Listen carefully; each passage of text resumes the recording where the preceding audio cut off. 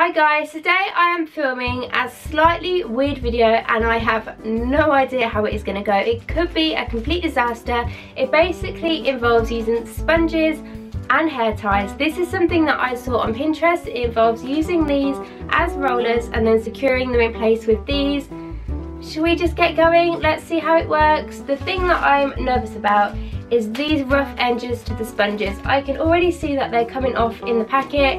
I might even end up with green hair by the end of this. So the first thing I'm going to do is use this clip just to clip the top section of my hair up. So I'm just going to take a bit here, I guess, and then use the sponge to kind of twist it, maybe. Is this looking okay? And then I'm going to give it a squeeze and then use a hair tie just to keep it in place. I have a mirror over here, so this is what I am looking at. Ow!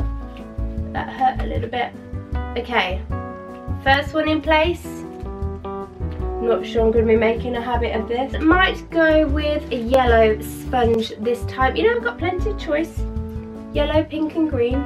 I mean, it's quite easy to do, to be honest. I think the hardest bit I'm finding so far, is securing them in place. Oh, that one didn't go as well.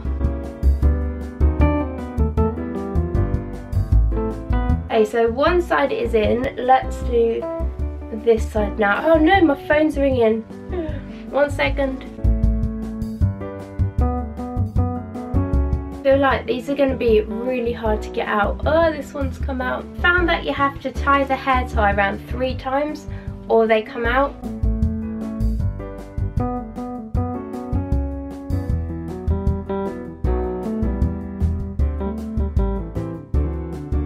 Right, so last sponge is in. Don't know what I'm thinking about this look. Oh, one's come out. Praying that the door does not go, as this is not an attractive look. What I'm going to do now, after I put this one back in, is apply some heat with my hairdryer. And I don't know whether to put hairspray in. I might put a tiny bit of hairspray in. Don't know how it's going to go on the sponges, so I think I might just put a little bit in to set it in place. So I guess now we just wait. I'm going to wait a couple of hours. What time is it now? 12 o'clock. So probably at least till 3 o'clock, and then I'll take them out and hopefully, fingers crossed, it works. They don't feel very secure when I move my head, so I'm a little bit worried, but I'll see you in 3 hours. It's 3 o'clock now, so it's time to take my hair out of these kitchen sponges. During the last couple of hours, I've just been using the hairdryer to apply a little bit of a heat. So let's get going. I've got a bin down here ready to put the sponges in, and I'm about to find out if I'm going to be left with sponge in my hair. Ooh, it's actually gone a little bit curly.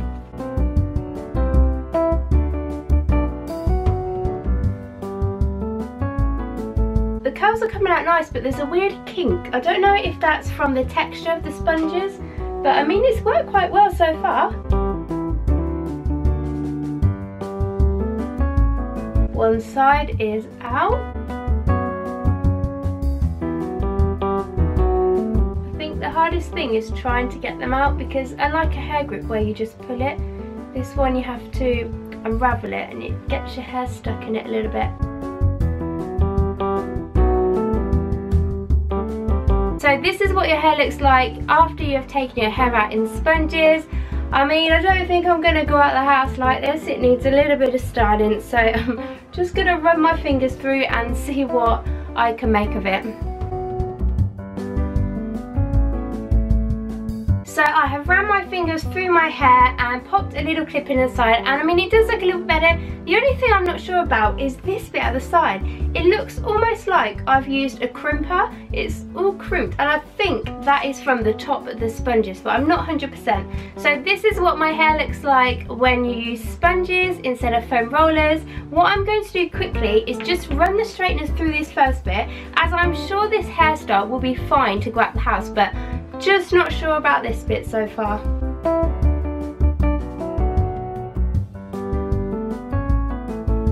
So I think now I would go out the house. I'm happy with this. I'm happy with the little curls here and the bounce, because as you know, I love big hair. So if you fancy giving it a go yourself, please tag me, as I would love to see, and I will see you next time.